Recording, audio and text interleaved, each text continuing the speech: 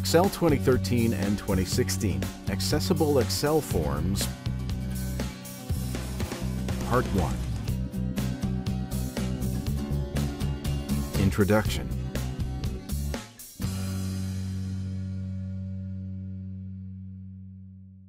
Forms in Excel help the end user fill out information and also help the form owner to quickly access that information. While some users will print out forms, our emphasis is on forms that are used electronically. To make an Excel form accessible, we focus on allowing the end user to navigate using the keyboard, providing helpful instructions that are accessible to visually impaired users who employ assistive technology screen readers. This is the first of two modules about Excel forms. Designing your form. Set your form up with descriptive fields and fill in the blank fields with layout and formatting that is easy for the user to see and understand. Remember that the cell that tells how to fill out a form, such as the words street address, must be in a separate cell next to the cell where the users will type in their address. Steps from previous modules. Many steps covered in the Excel spreadsheets modules are also important for accessible forms. Here are some of the most important ones to keep in mind for your Excel form. Provide clear, meaningful titles. Add help text in the first cell A1.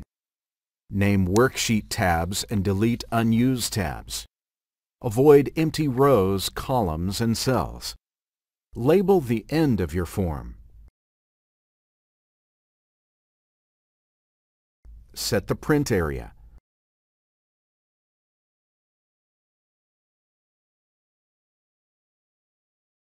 Hide unused cells.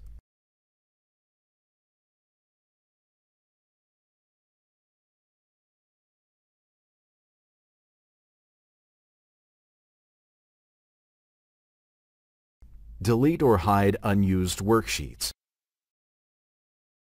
Review the Excel spreadsheets modules for help with these important steps. Now on to specific information for Excel forms. Shading the input cells for visual effect. Shading the input fields helps the end user by making it easier for people to find them if they're using a mouse and when entering information.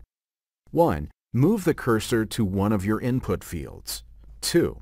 In the Home tab of the ribbon, find the font group and select the small arrow next to the Fill Color button, which has a bucket icon. A Theme Colors submenu gallery appears. 3. Choose a color for the background shading of that cell. Choose a light color since darker background colors make text in the fields harder to read. 4. Move to the next cell and repeat the process or press Ctrl+Y to repeat the color selection command without having to go back to the ribbon. 5. You may also select multiple cells by holding down the Control key while left-clicking each cell. Then you can perform the operation once for many cells. Data validation. Data validation contains many tools that will help create useful forms.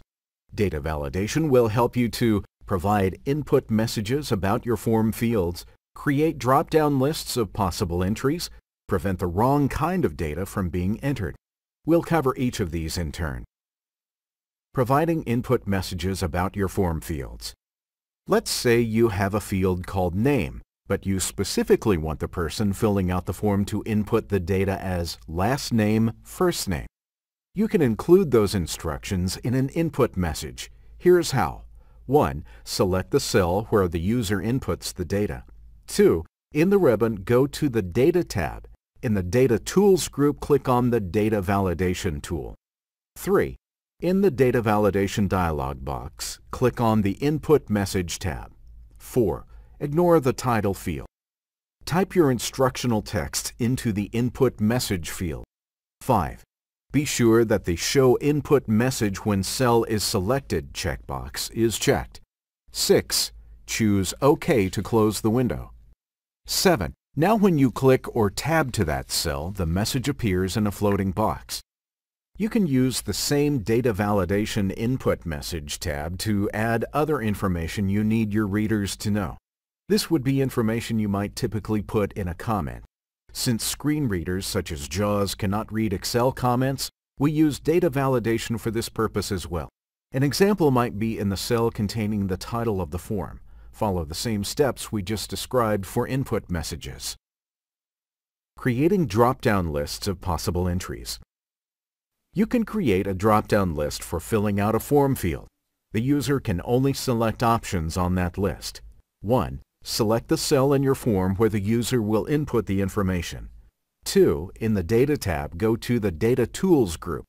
In the group, choose the Data Validation tool. The Data Validation dialog box opens. 3. Go to the Settings tab in the dialog. In the Allow drop-down box, choose List. 4.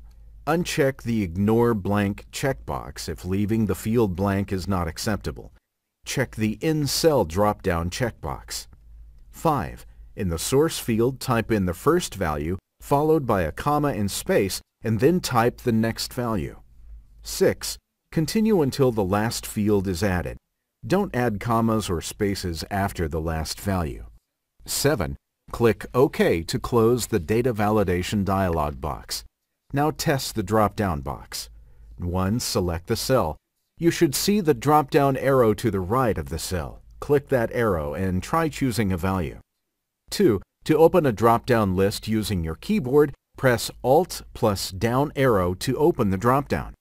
Choose a value using the arrow keys and then press the Enter key to select it. Don't forget to add instructions that explain how to use the list, including keyboard access. Add instructions as explained above using the Data Validation input message. To summarize, we discussed designing your form in Excel, steps from previous modules, shading the input cells for visual effect, and data validation, including providing input messages about your form fields and creating drop-down lists of possible entries. If you follow the steps in this module and the next, you'll have an Excel form that will be easy to understand and will also be accessible to just about anyone, including those using assistive technologies. Remember to review accessibility requirements explained in previous Excel modules. Now please visit Part 2 of the Excel Forms training.